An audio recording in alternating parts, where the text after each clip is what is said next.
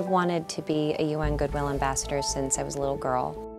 And then when I had my son, within a week, I knew what I was supposed to do. Concepts about parenthood that had been abstract to me suddenly became very, very real. And I felt connected to the experience of so many people on the planet.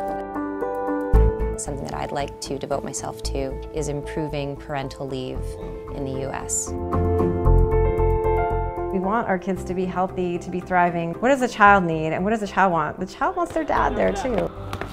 Right now, we're not showing that we really support the development of families. You know, the fact that we're like one or two countries in the world that provide zero, you know, is appalling. That's a national disgrace.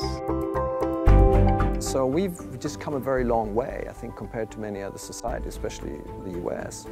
And it's been a huge boost to our economy. It actually serves the society. Equality is good for society. You and the mayor, you're the pioneers in America on this. Why is it so important to you that men and women be supported in the same way when it comes to parental leave? If people are really any nation's greatest resource, then we should be doing everything we can. And what we're finding, and we've got approximately 20,000 employees who are eligible for this, that men and women are taking advantage of this opportunity equally.